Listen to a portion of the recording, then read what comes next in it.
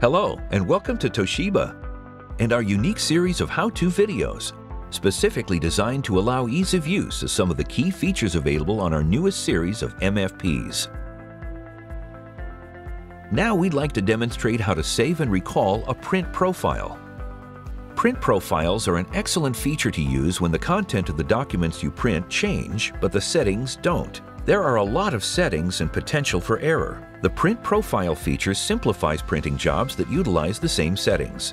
We'll do a simple version of print profile to show you how this feature works. For this example, we'll create a profile for a saddle-stitched booklet.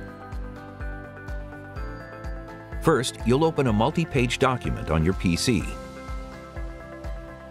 Select File Print, and then select the Properties button to access the Toshiba print driver. We've already set this complex printing job up as a saddle stitch booklet with a cover.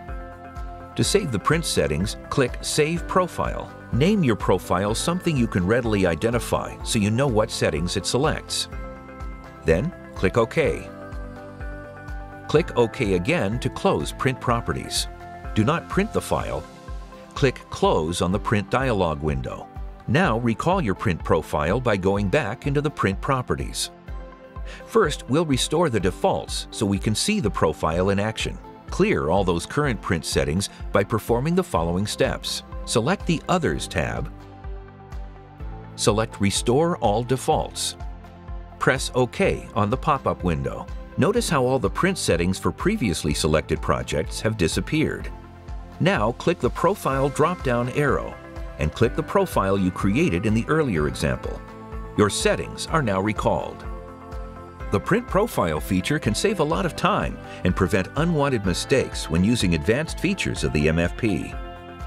We hope you found this how-to video informative. It's part of the comprehensive series that's available online. Thanks for viewing.